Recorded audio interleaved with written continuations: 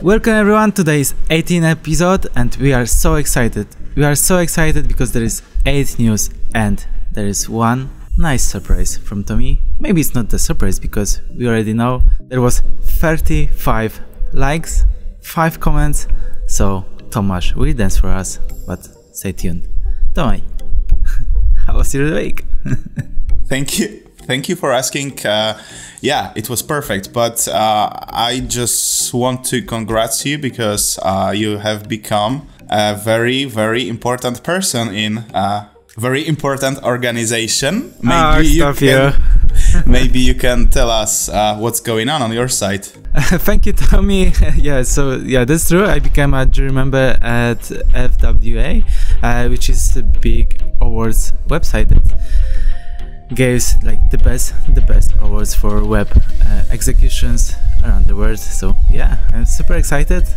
Good to be there, and yeah, thank you. Really nice, amazing, really. Guys, if your website will be in the competition for FWA awards, probably Chris will be the one who will be judging your website. So yeah, you can leave a comments under this video to make some interaction with Chris, and maybe you will buy his attention. No, just kidding. Okay, Tommy, stop this.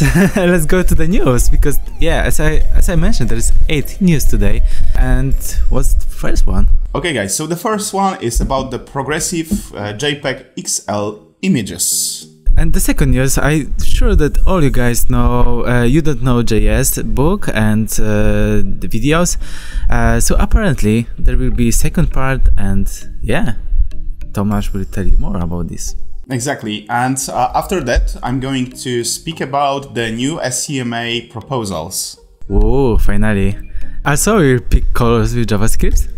Yeah, and then we have a small releases block, and at the first we will speak about React Router version 5.3.0, Ember 4.0, and our lovely node.js with the version number 16.9.0. But this time I have something new to announce for you. Oh, sounds great. And the last one is gonna be about Matrix. This is a small surprise at the end, and I would like to share my screen to show you something interesting. I'm a huge fan of Matrix, so this is a small tweak about Matrix world. Okay, I'm so excited. I can't wait to hear that. So let's watch the intro and see you there.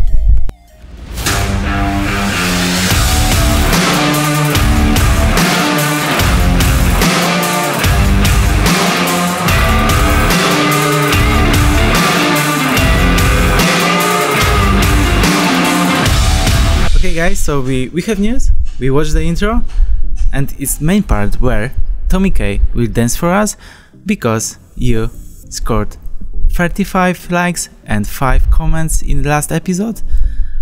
Make it great again and score more this time, but yeah, Tommy, go ahead. Okay, I need to prepare and let's start this madness.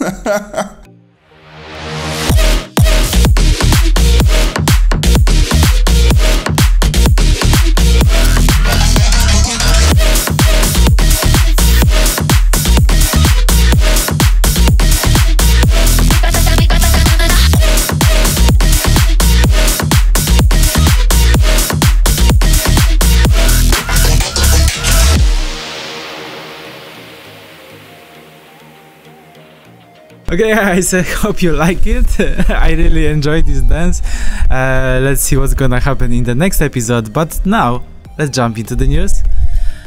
What was first, Tommy? It was something with JPEG, as far as I remember. Okay, thank you. This was my first dance on this channel, hopefully the last one.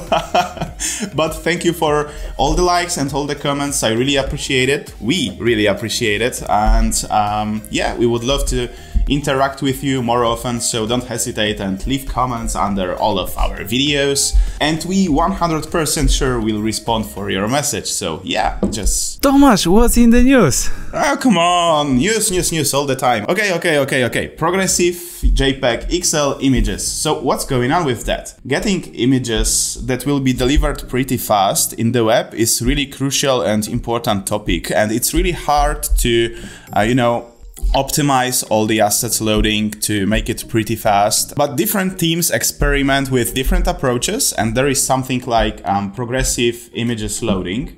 And the Google team decided to experiment with such approach and with the JPEG XL format, and they produced something that really helps to load the images much faster. So they are using the machine learning to detect what part of image is the most important, is salient.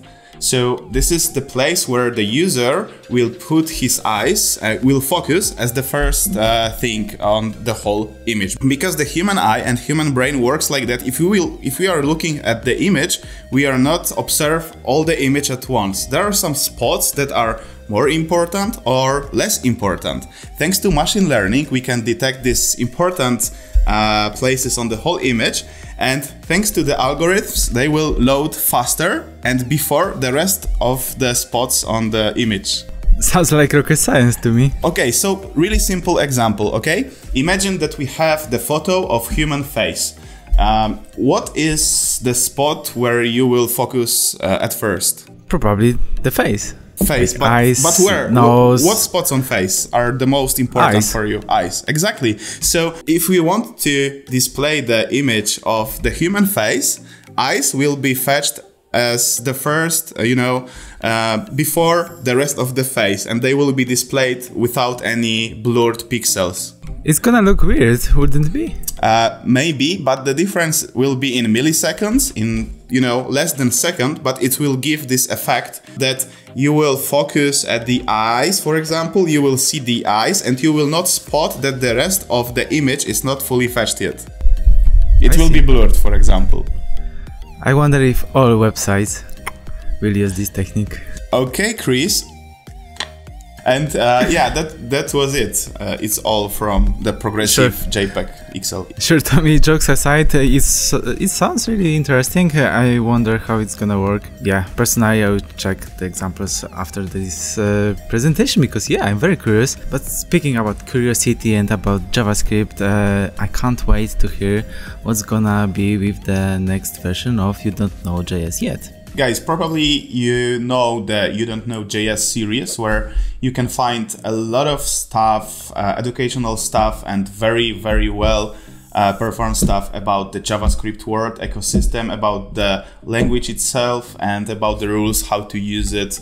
And this is something that I was using at the beginning and in the middle of my journey with the JavaScript, and sometimes I'm going back to the You Don't Know JS. And believe me or not, Kyle Simpson decided to write the second version of this book, including new ECMAS standards. So he decided to begin the project on the Kickstarter. And at the time I was seeing this project, he was like $4,000 before he will cross the finish line. So he need like $30,000 to begin the new series of the You Don't Know JS Yet. And guys, if you can help, just let's help Kyle to finish this book. I'm interested in the new series, so probably I will, maybe not probably, I will help him.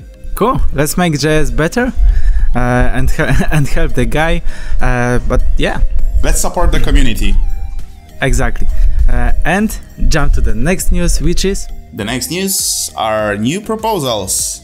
I really like to watch the JavaScript grow and like how it changed over the years, so I'm really excited what's in the new proposal to me. That's correct. So in new proposals we receive two things. The next one is an array new method. It's called fromAsync. And it works like it converts the async iterables to a promise that will be resolved to an array. So imagine we have a collection of you know, some async iterables. It can be the data fetched from the backend, and it will be fetched asynchronously. So this collection will be asynchronous. And thanks to the new method, you will be able to iterate over such thing and resolve the result straitt to the array. We have such solutions in the NPM packages. One of the packages called in all, I think. And I'm not sure. There is over 60,000 downloads per day. So it means that this is really important functionality, and starting from the new proposal, I mean, once the new proposal will be accepted, it will be included by default in native functionality. For now, you can play with it on the newest Chromium, I believe. And the next thing is a big int for math library. There is a huge problem with the numbers in JavaScript. Is it already in? Unfortunately not. JavaScript do not have a big int native implementation in math library. I remember similar news from the last proposal. I mean, I haven't used it since then, but I remember this proposal already. Actually, Chris, this is something new, and it occurred like in last week or 2 weeks. So I'm not sure if you are using this, if you are reading the same thing as I want to present, but in Tommy K we trust. Exactly. Cool. Yeah, so the math library will receive a new format, big int, which is really important for mathematical, financial, and scientific applications. This is these two proposals. So just two of them? Yep, so just two. I was reading some rumors about new classes implementation.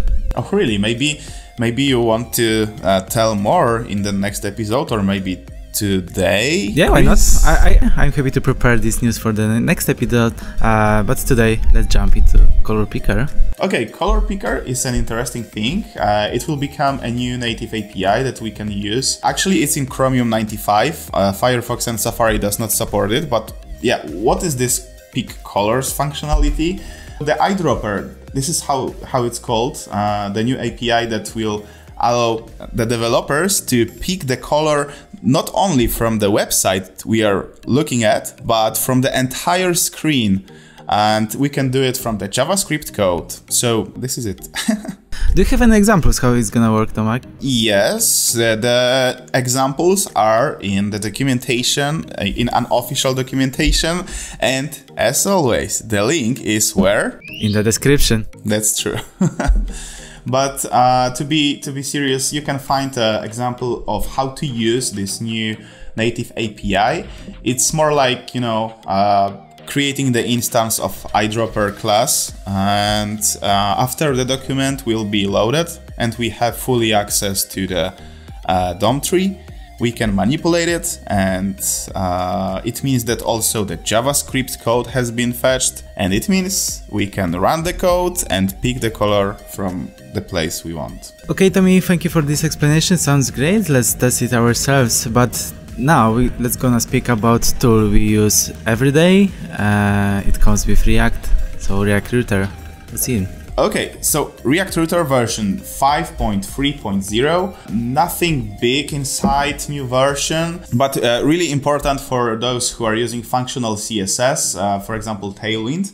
So in fact, we can pass a function as a value for property called style or class name in React. Before we could pass only objects or strings, and now we can pass a function that will get isActive flag as a param. That's because we want to style, for example, the active state for the link. Yep. And this is the way how we always do. Yeah, and this is the way how they want to deliver us this functionality. So starting from this release, you can use functions instead of objects or strings.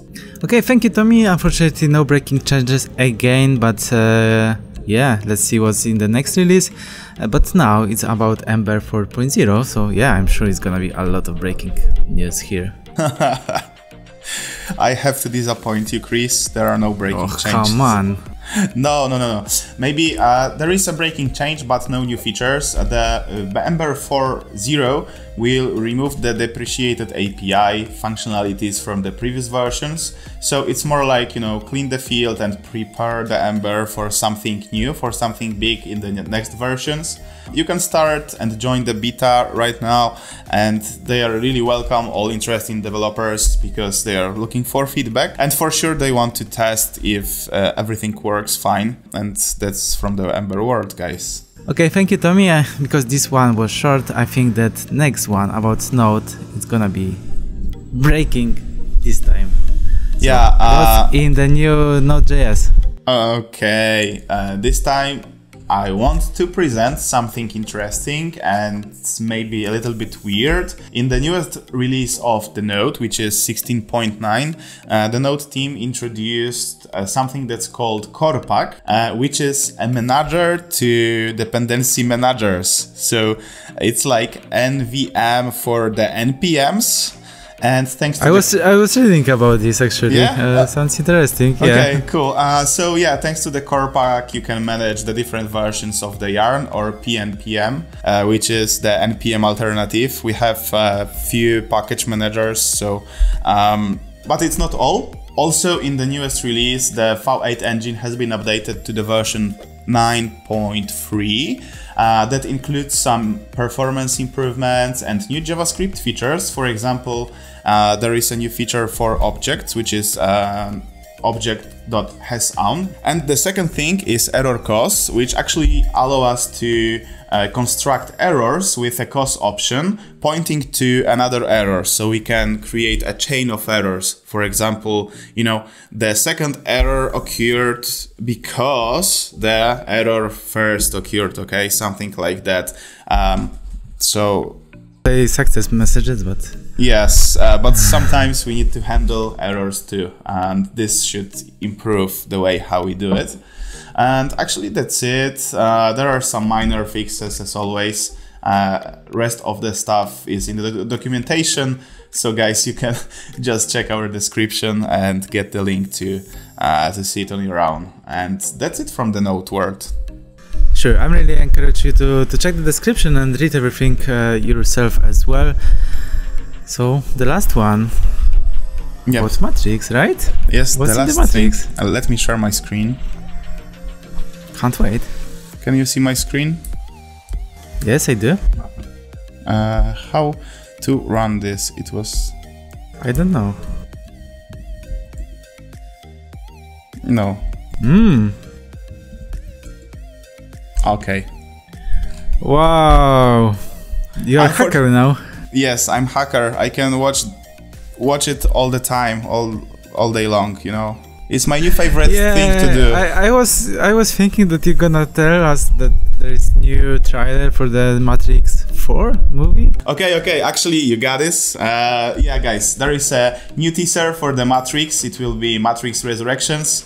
It will be in theaters on December 22, something like that. So cannot wait. And for now, I can just see this beautiful Matrix on my screen. And yeah, this is it. Enter the Matrix, guys. Enter the Matrix with us, and see you in the next episode. And in the meantime, check our Twitter, LinkedIn, YouTube, Facebook, and our website frontendhouse.com and Instagram, and see you guys there. Thank you, Tommy. Thank you. It's a nice episode. Good news. See you guys.